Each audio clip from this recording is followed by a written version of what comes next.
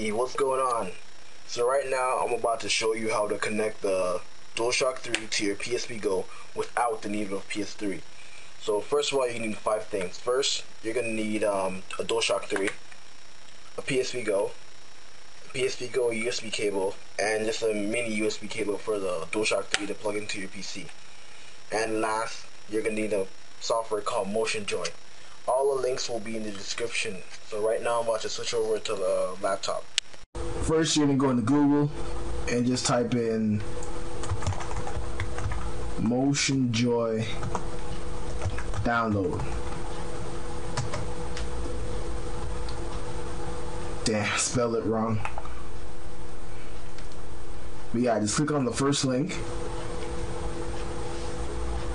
and scroll down until you see right here where it says 32-bit and 64-bit.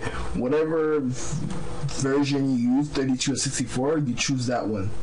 I have 32-bit computer, so I click on this one. It's downloaded right now. You need WinRAR to open it. Opening the file right now. Click close. Click on this to install the program. Click yes. So right now it says DS3 tool is running because I've already set it up and installed it. I'm gonna switch over to the PSP. Okay, so first what you're gonna want to do is make sure that your DualShock 3 controller is plugged in right now. Then you're gonna want to go over to your PSPgo and then make sure that your wireless switch is on. This switch right here. Then you're gonna want to go down to Bluetooth settings. Turn Bluetooth connections on. Click yes. Then you're gonna want to get your PSPgo's USB cable. Go down to register a PS3 system controller. And see right here it says that you need a PS3, but don't mind that, you don't need it. Press OK. And right now you're going to want to plug your USB cable in to the PSPgo. It's very hard with one hand. And right now it should switch over to 2 and pop up on your computer. So right now I'm about to head back over to the computer. So right now you're gonna want to go to Start, All Programs, MotionJoy, then click on DS3 tool. It's gonna open up. Then what you're gonna want to do is go to Driver Manager at the top right here. It's gonna ask you to use as admin. Click yes.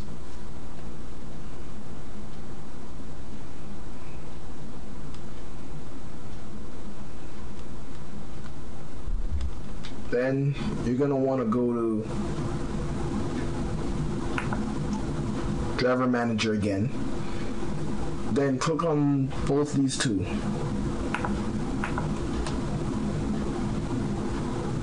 This, the 0268 is the DualShock 3 controller, and the 03B4 is your PSPgo. And just make sure you just click on Load Driver. You should get a screen like this after you click Load Driver. And then you're gonna want to go to Bluetooth pair. Then look over to the top right corner and click on DualShock 3 and PSPgo pairing. Make sure it says DualShock 3 here at the top and PSPgo here at the bottom. Next, you're gonna want to click on Pair Now.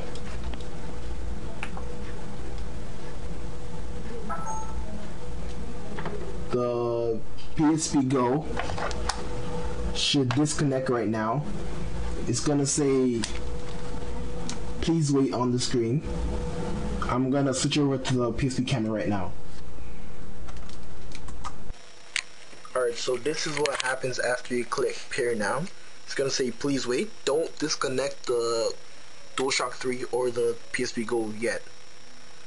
Just wait. It's gonna tell you to disconnect the USB cables from the DualShock 3 right now. Don't press circle yet. Then what you're gonna want to do is this thing's gonna come up. You're gonna want to press the PS button, and your DualShock 3 should start blinking. Then it's gonna start. Then it's gonna connect, and it's gonna say 1. Then you can click circle, and it's gonna say registered. So now you can disconnect the USB cable. I'm just gonna leave it in for now. And then see, I am now using my DualShock 3 controller with my PSPgo without even using the PS3. Put on to movies. Oh yeah, and the second analog stick doesn't work. The analog stick only works here because I've installed what's it called? JoySense. But yeah, that's it. Thanks, and I'll be doing more videos on PSP. And yeah, that's it.